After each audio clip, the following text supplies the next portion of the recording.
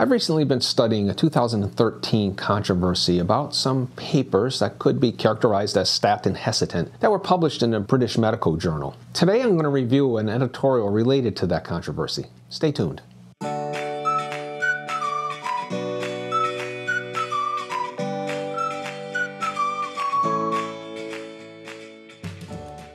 So here's some background. In 2013, the British Medical Journal published two articles, one by D Abramson and a few other authors, and one by Malhotra. The one by Abramson was titled, "Should People at Low Risk of Cardiovascular Disease Take a Statin?"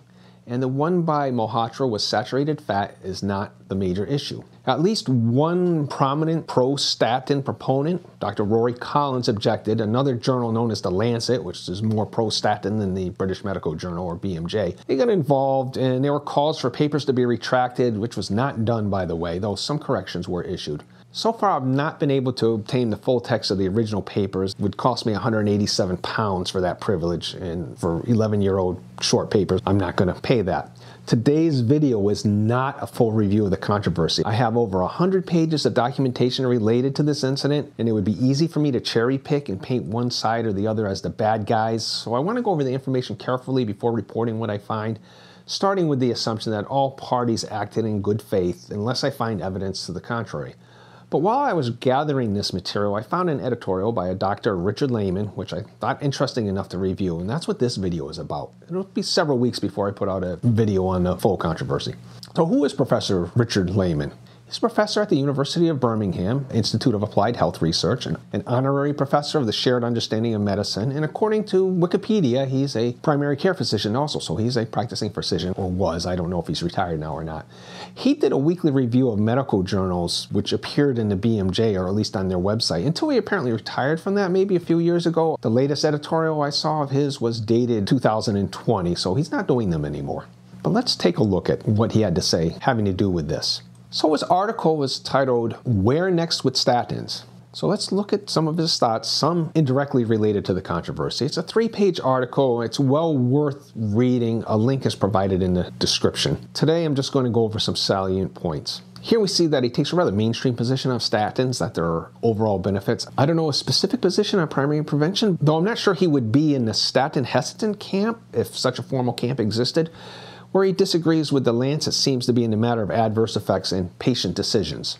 Like he says here, the discussion of adverse effects in this Lancet article that he's referring to doesn't match clinical experience. He has 5 numbered paragraphs, and in paragraph number 2, he takes the position that statin adverse effects are mild and reversible. Well, maybe if they're recognized early and the patients get off the statins quickly enough, but let's go on.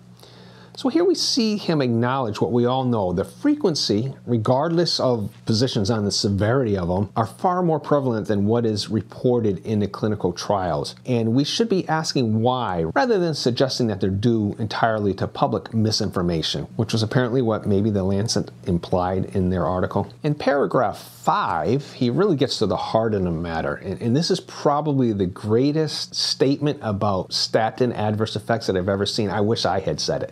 The main adverse effect of statins is to induce arrogance in their proponents. This makes me believe that he doesn't consider himself particularly pro-statin. So he goes on, seems to be throwing a little shade on The Lancet here. He calls them out twice, first for advocating authoritative persuasion and then pointing out that the numbers needed to treat, the NNTs they want to use for this authoritative persuasion, just aren't very persuasive. Longtime viewers of this channel should find this argument familiar. I am a little concerned about this highlighted statement at the bottom where he says nobody has devised the ideal decision tool, partly because we are only just beginning to take into account of how human beings actually react to different kinds of risk framing. Is he implying that ways should be devised for framing the risk discussion to overcome objections from people with different viewpoints? I'm probably reading too much into it, but I get a little paranoid with dealing with questions about statins. When we see his final paragraph, we'll see that that's probably not what he's getting at, but who knows. So here's his closing paragraph in full. There's some key phrases here where he starts out saying nobody can make an informed guess about how many people would or would not take statins, especially for primary prevention, if they were fully informed about potential benefits and harms and allowed Keyword there was allowed to make the decision themselves.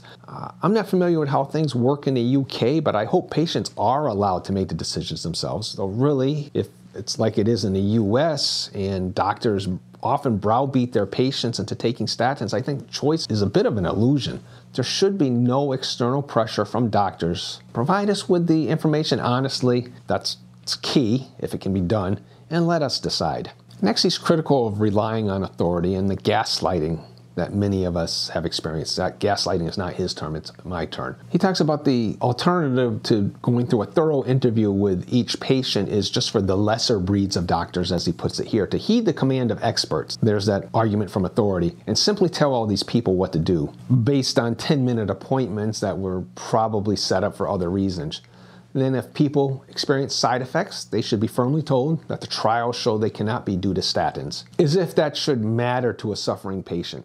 He concludes by saying, taking lifetime preventive medication is an individual choice, acknowledging that the true work of shared decision-making has scarcely begun, and I'd have to agree with that. So for my closing thoughts, I don't totally agree with Dr. Layman on all matters. For example, elsewhere in his editorial, I think he downplays the impact of type 2 diabetes a little too much. But this article is 6 years old and his positions may be updated since then. Oftentimes, I really do worry that my opinions go against those of the experts, and I'm certainly not one of them. I have no medical training. It's just good to occasionally come across expert opinion that is consistent with much of what I've been saying on this channel. And these three are the main points that I think his editorial agrees with me.